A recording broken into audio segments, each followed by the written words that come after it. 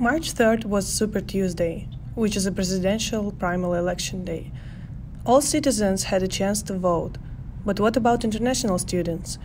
Do they have an opinion on the American election? Patrick Peck is a student athlete from Czech Republic. I know today is election day, but back home I don't really follow that, so I'm not really interested here too. So I'm just probably gonna skip it. Yulia Tiha is a Ukrainian student on the diving team, while she's aware of Super Tuesday. I don't really care about politics because I'm international and it doesn't really touch me in any way.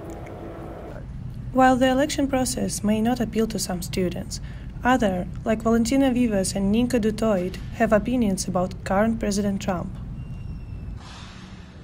I think he's a businessman, but to be honest, I don't really like him as a person. I think he should be more respectful, especially when talking about immigrants. I'm from South Africa.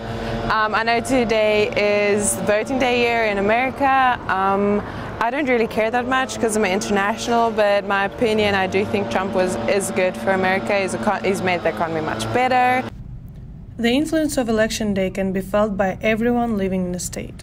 In Fresno, Tonya Guryeva and Corissa King, Fresno State Focus.